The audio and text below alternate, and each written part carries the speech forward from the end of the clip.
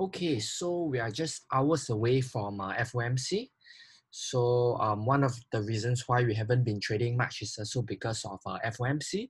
And so we thought, why not just record a video sharing with you our thoughts about the market currently. Okay, so today is actually 30th of October. It's 10:46 p.m. Okay, we are based here in GMT plus 8 time zone.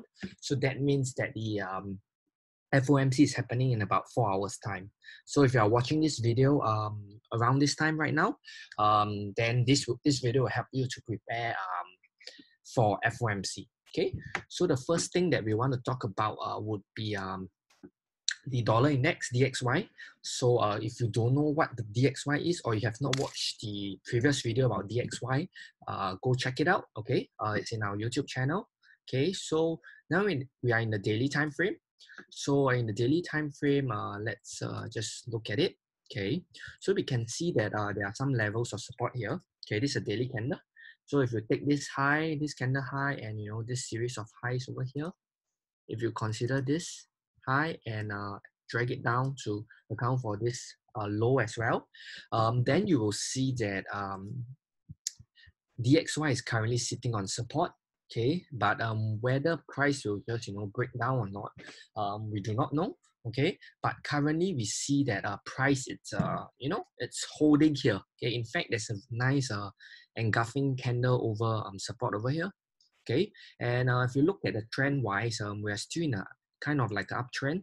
Okay, you have a swing higher, you swing low, swing high, swing low, swing high. Okay, depends on how you see it. If you see this as a double top, okay, then you see this as a double top, this high and this high is a double top, then yes, price has kind of broken the double top. Okay, but to us we still see this as an uptrend. Okay, partly because this low is not broken yet. Okay, this low is not broken yet. Okay, so we still see as uptrend, and based on the daily time frame, we see that this is still a very important zone. Okay, so price it's kind of range bound right now. You have a resistance at this level. Okay, so if you are trading DXY directly, then you want to look for opportunities over here. Okay, but I think most of you guys won't trade DXY. So what you can do is that if you see dollar index holding over here and you want to buy dollar, you can actually do it into like short euro dollar, short Aussie dollar, short Kiwi dollar, and stuff like that. Okay, so for now we see that it's a support and there's resistance over here. Of course, if it's broken, then you should see further upside. Okay, but we have a bullish bias for this. Okay, next one I want to talk about would be a gold. Okay, just a moment, let me remove this volume. Okay, so gold. Gold is also pretty interesting. Okay, okay, let me change. Okay, so you can see that there's this zone of support here. It's kind of like a strong support over here, this entire zone, and price is like neither here nor there currently. Okay, there's no strength in this bounce. Okay, but one thing to note would be if you change to the line chart, you can see that there is a kind of like a peak over here, right? So and price has kind of show first sign of violating this peak, right? So it signals that there might be a trend change. Okay, but it's still too early to say because price hasn't closed above this. Okay, ideally we want price to close above and do a retest before we look for buying opportunities to buy it higher. Okay, it's still early to say. In fact, we recommend not to touch this pair because, to be honest, it's quite messy. It's quite messy, and we don't really want to trade this. Okay, so wait for it. Okay, look for a trend change. Otherwise, if you are shorting, really you are shorting into support. Okay, which is why we also say we don't really want to trade much because even if you trade, you kind of have only a bit of meat from here to here, and then your stop loss, the risk to reward is not that great. So we're not too keen about taking a position over here. Okay, so let's look at euro dollar. Okay, euro dollar, we have some lines over here. Okay, let's just go to the day chart first to see if we can find anything.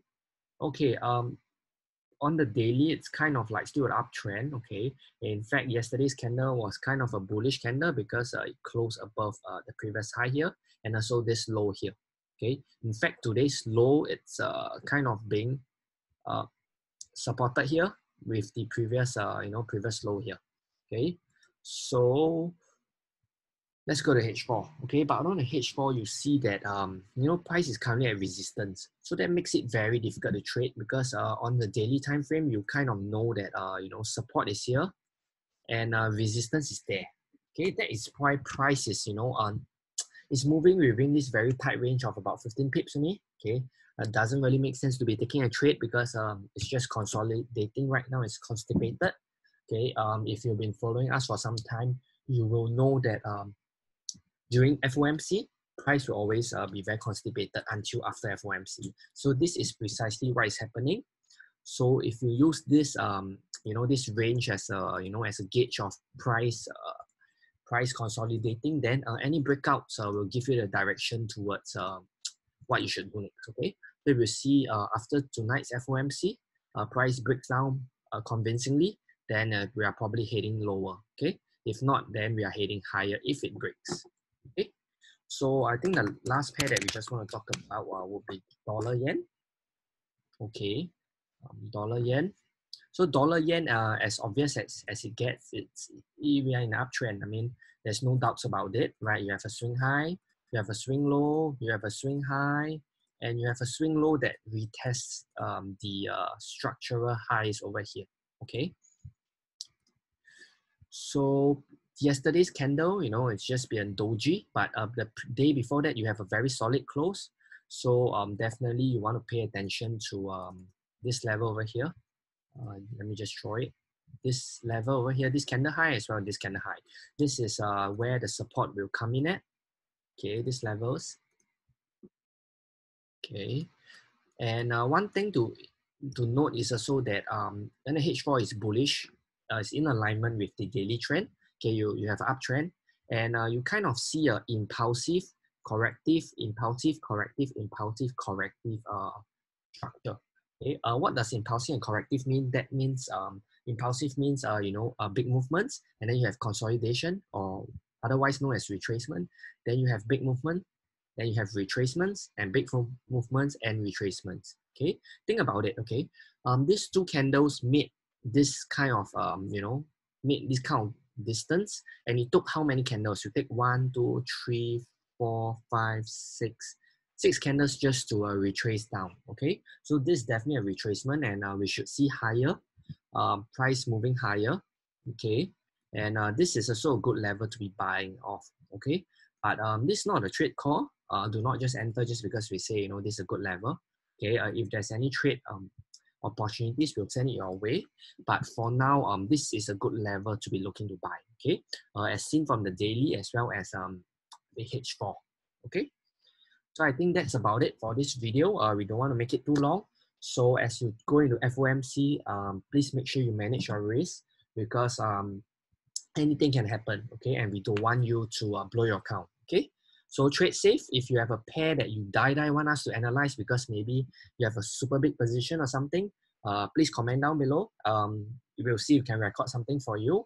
And that's it for this video, okay? Please subscribe to our channel if you have not, and we'll see you in future videos.